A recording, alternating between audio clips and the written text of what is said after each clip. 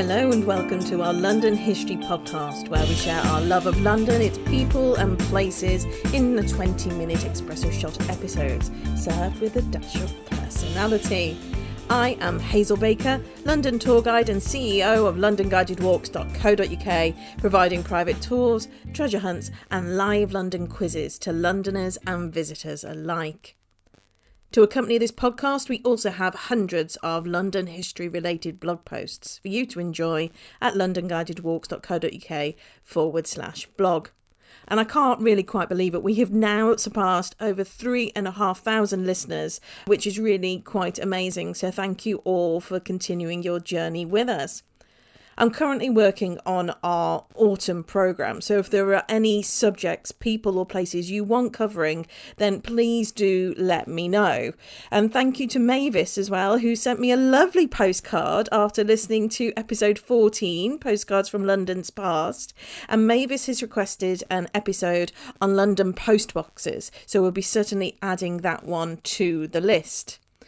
And of course, now with London gradually reopening and creating a new normal, I have put together the Daily London, which gives you a list of things to do in London for Londoners. And that can be found as an Alexa skill. If you have an Alexa, then you can have a little look and search for the Daily London and activate that. Or you can find it on our website, londonguidedwalks.co.uk/flash. Now, on with the show. So we are right now in the season of the Proms, which is a classical music festival held every year, now known as at the Royal Albert Hall. It hasn't always been there, and I will tell you a little bit more about that. So I thought today we will go through Royal Albert Hall and its history, because that's a fantastic building, and also the Proms in itself, which hasn't been adverse to controversy in the past. Now, the Proms is now the BBC Proms, and its aim is to bring the best in classical music to the widest possible audience. And it was the brainchild of the impresario Robert Newman, and he was the manager of the newly built Queen's Hall, which was close to BBC's broadcasting house now. And Newman had previously organised symphony orchestra concerts at the hall, and his aim was to reach a wider audience by offering more popular programmes, adopting a less formal promenade arrangement and keeping ticket prices low. And this is something that the Coliseum on Lower St Martin's Lane were doing as well. This was opera for the people, and now Newman is going for classical music for the people. So one of the big questions is, why are the Proms called the Proms? Well, the Proms is short for Promenade Concerts. They're informal, they're inexpensive concerts with an opportunity for the promenaders, or now promers, to stand and listen. It's a popular tradition in the arena and the gallery of the Royal Albert Hall, and it offers a unique and informal atmosphere at the Proms. You may have experienced something similar at Shakespeare's Globe, where you stand and watch the performances there and you're allowed to come and go as you will, and they're called groundlings. Now, normally the Royal Albert Hall with these promers, normally 1,350 standing places are available. But of course, this year it is 0. But they are offering live and also archived performances for this season of the Proms. So there's no reason why you can't stand in your own living room and listen to them. But I don't think that's really that much fun. So the first ever Proms, well, how did it all come about? Newman wanted to expand upon his dream. So don't forget, his dream was making a wider audience, making it more accessible, a popular programme and keeping the prices low. And he was thinking big. And so he organised a meeting with English conductor Henry Wood. This then led to a meeting where he really wanted to get Wood on board and be sort of like the resident go-to conductor. And in the archives I found a quote. He says, "I'm going to run nightly concerts to train the public in easy stages," he explained. "Popular at first, gradually raising the standard until I have created a public for classical and modern music." So that was his plan. So start with the basics and build their expertise up to something really quite highbrow without them even noticing it. So that was his thought, and in February 1895, Newman then offered Wood conductorship on a permanent level for the orchestra at Queen's Hall. And the first Proms concert took place on the 10th of August of that same year. And both Wood and Newman were keen to introduce audiences to an even wider range of music. Don't forget, we didn't have Spotify and all these musical streaming programs. The technology was very limited and the gramophones were hugely expensive. So your bandstand on a Sunday would have been maybe the opportunity of listening to live music as well as musicals, and hopefully you've listened to my musical podcast there. So the informal atmosphere that they wanted to encourage, that means that people who have never really been to a formal concert before might actually feel that they'll be accepted this time, they can attend, and that was really encouraged by the cheap tickets. So 1 shilling, which is about 5p, was a single concert, and they also did a season ticket, which was a guinea, which is about £1.05. And also, a bit like the cinema, I suppose, eating, drinking and smoking were permissible. So I don't know about you, but I really hate going to the theatre or the cinema and sitting and listening to someone roll their popcorn round in the box or the Maltesers or whatever it is. And some people really need to learn to close their mouths when they eat. So I assume it was as annoying back then as it is now. And also the smoking, and this is something thankfully we have changed. They were encouraged not to light up when a singer was performing, but otherwise it was allowed.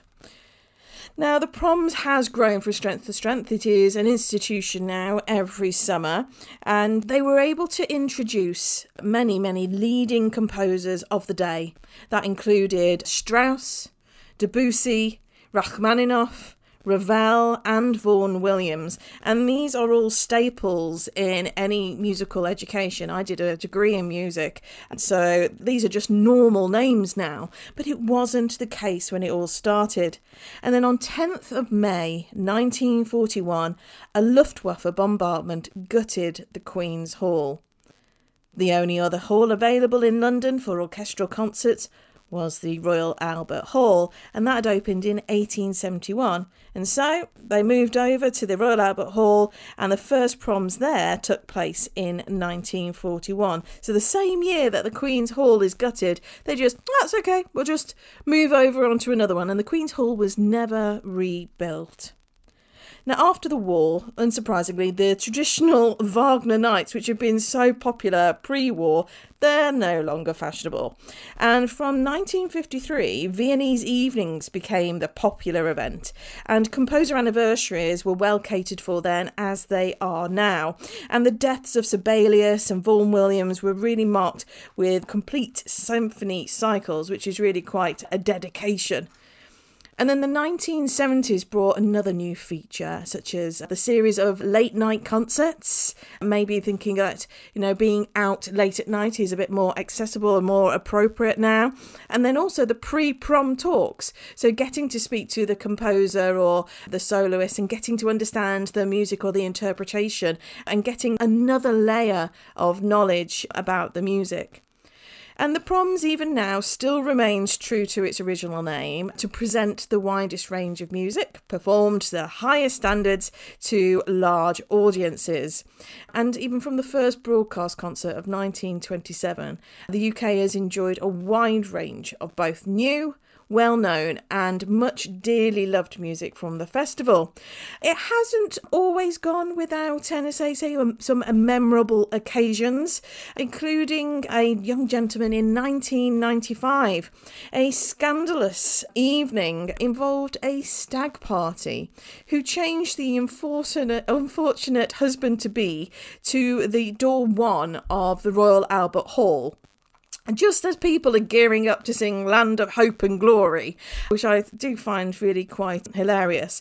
The stag was cut loose, and then his friends, his male associates then chained him to the front of the building where he was cut loose for a second time, and then they tied him to the traffic light opposite the venue. The traffic lights are still there, he isn't, so I assume he managed to get to the church on time. Also, when we're mentioning about music of the future, just because what we hear now and we see it as classical doesn't mean it was accepted when it was first released. Very simply thinking about what comes on Radio 1 nowadays when you're thinking maybe like Tiny Temper or Stormzy, do you really get that music, or do you just think it's a load of modern drivel? Well, our predecessors were thinking exactly the same thing as well. So I've mentioned that the Proms have been known for pushing musical boundaries, and they challenged the tastes of the time, especially when commissioning new works, and they were deemed ahead of their time. Now, I have been to concerts where I have listened to new work, and it's been like nails up a blackboard. And who knows, maybe in 20 years' time, that music will be avant-garde and it'll be fully accepted, and I would be considered an old fuddy-duddy with my tastes. So, you know, these things are just happening forever. Our tastes and our involvement with music is constantly changing. Now, the audience from Prom 15, however, which was in 1912 at Queen's Hall, the original venue, they were warned when Arnold Schoenberg's 5 orchestral pieces, which was to get its world premiere. So, this shows how important the Proms was, not only to us, but to artists for launching their works. They were warned that it was going to be difficult listening. The programme even explained it to sort of like manage expectations. In the programme, it said, all the numbers end in discord. And then, of course, the orchestra was known to really have struggled with it in rehearsals. You know, I've been in rehearsals where things have just not gelled, but it has never... Well, actually, I do remember one piece, which was just a really modern, bizarre piece where you had to count until your one note came in. It was exceedingly painful, no melody, very, very difficult to get into the zone. And this is the same here. The orchestra was known to have struggled with it in rehearsals. The conductor, he has to tell the orchestra, stick to it, gentlemen. There is nothing to what you will have to play in 25 years' time, which I simply love, because this is Henry Wood seeing the future of music changing. And of course, he's saying stick to it, gentlemen, because there were no women allowed to play in this professional orchestra as well. So I'm glad that is finally changing, even though not as quick as I would like. Now, one of the things I will add is a video of Henry Wood and his wife, and also soprano Ava Turner on the Proms about Schoenberg's premieres and what they remember. And don't forget, Schoenberg was associated with the Expressionist movement in German poetry and art, and he was a leader of the Second Viennese School. Now, with the rise of the Nazi Party in the late 1920s, early 30s, Schoenberg's works were labelled degenerate because they were modernist and atonal. And it seemed that really no one wanted to listen to his music. He emigrated to the United States in 1933, becoming an American citizen in 1941, and then he dies 10 years later. And I think it's really quite ironic that now he is widely considered as one of the most influential composers of the 20th century. But when he was living and breathing and putting on his world premiere at the Proms, no one wanted to play him and no one wanted to hear him. Music from the best composers around the world are performed at the Proms. We think little now of hearing Dvorak, Tchaikovsky or Schoenberg, but it hasn't always been the case. In the Proms 30 in 1968, Rostropovich was programmed to play Dvorak the day after Soviet troops had invaded Czechoslovakia overnight, and this had sent several 100,000 men and several thousands of tanks into the country to stop the Prague Spring, a period of liberation and reform in the Eastern Bloc state. And the invasion shocked the world, and the orchestra found itself in an obviously difficult position. It's bad timing. What can you do? After months of organising and rehearsals, the show must go on, and indeed it did. The heckling began as soon as the Soviet State Symphony Orchestra took to the stage on 21st of August 1968. Go home, someone shouted. Russians out, added another. It didn't help that the orchestra and its star, the Soviet and Russian cellist Rostropovich, were actually programmed to play Czech composer Dvorak's cello concerto in B minor. Now, it's claimed that Rostropovich somehow managed to save the evening. His playing was so emotional and filled with the tempestuous mix of anger and sadness of what was happening in Prague, the city where he had met his wife and fallen in love.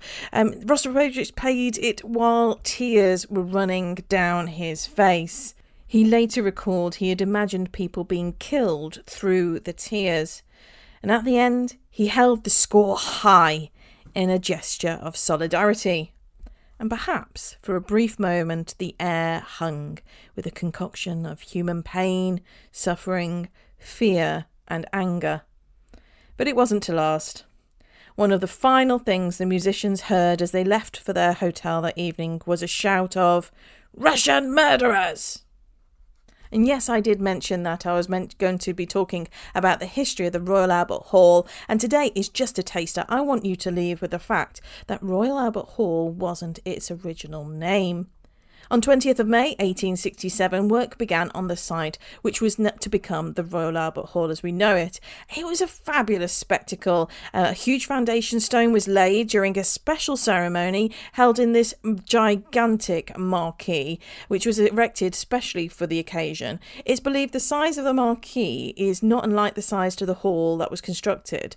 And the marquee was supposed to have held about 7,000 people, but it's estimated that upwards of 10,000 people packed themselves in to watch the ceremony, causing chaos to the poor police managing the event. And why all the crowds? Well, it was Queen Victoria herself laying the foundation stone. Now, it's been only 6 years since the death of her beloved Albert, and public appearances were now rare. Reports at the time said the Queen had spoken indistinctly, slowly, and under great emotional strain before using an especially made trowel to lay the stone. And then also in there was a time capsule. They believe there's an inscription and a collection of gold and silver coins, but what else is in there, no one knows.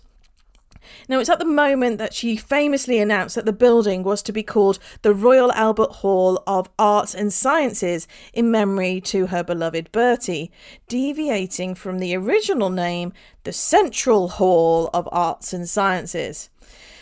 "It is my wish that this hall should bear his name, to whom it will have owed its existence, and be called the Royal Albert Hall of Arts and Sciences." Of course, no one was going to go against the Queen, and so it continued with its new name. A 21-gun salute followed the laying of the foundation stone, and this huge marquee was said to have been shaken by its blasts. Queen Victoria returned on 29th of March 1871 to officially open the Royal Albert Hall.